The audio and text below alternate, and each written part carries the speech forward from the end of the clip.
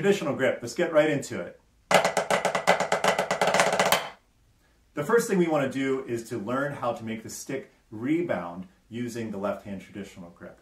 So these ProMark Scott Johnson sticks, which I fell in love with about 2 months or so ago, they have this blue circular insignia in the back, and it shows you right where that balancing point is. It makes it super easy, especially for new drummers. What you're going to do is keep your left hand straight, find that balancing point, lock it in there in the webbing between the index finger and the thumb.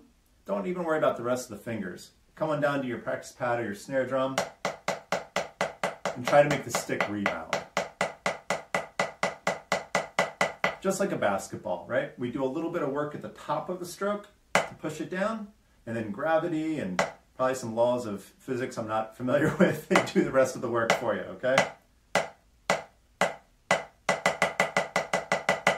Okay, now once that's under your belt, go ahead and get your index finger around the stick, put it under the thumb.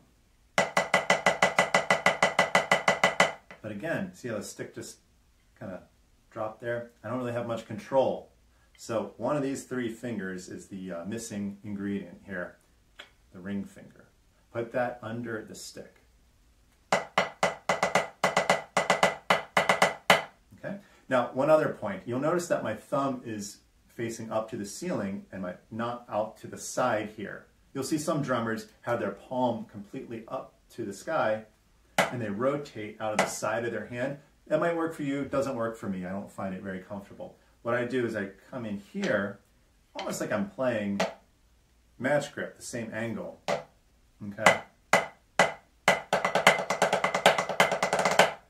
All right, so there you have it. Quick little crash course in the left-hand traditional grip. If you want to learn more about this grip and kind of the school of thought I'm coming from with it, do a quick internet search for Les Parks, L-E-S-P-A-R-K-S, or Les Parks and the Sons of Liberty, the drum corps he was associated with, and also Freddie Gruber, G-R-U-B-E-R. And that should help you on your path to getting a very comfortable left-hand traditional grip. Okay guys, hope it helps. Happy drumming.